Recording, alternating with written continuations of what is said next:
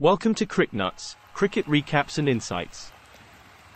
A match for the ages has just concluded. Richmond RisingStars won the toss and elected to bat first against SOCA strikers. Looks like the Rising Stars were hoping to set a challenging target for the strikers. Let us see how it played out. The Rising Stars had a solid start with Yatam Curry scoring a half-century and Nishant Muthumula contributing 15 runs. But the strikers' bowlers, especially Neil Patharkar and Faizan Mohammad, made it difficult for the Rising Stars to build momentum. The Rising Stars managed to put up a total of 150 runs, but lost all their wickets in just 30.5 overs. The strikers' bowlers were on fire, with Patharkar and Mohammad taking 2 wickets each.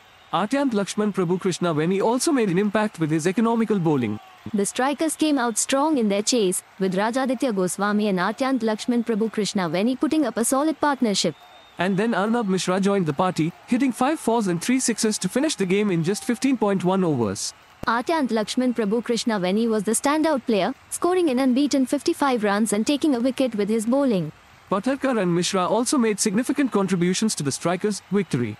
And in the end, it was the SOCA strikers who emerged victorious, winning by 9 wickets.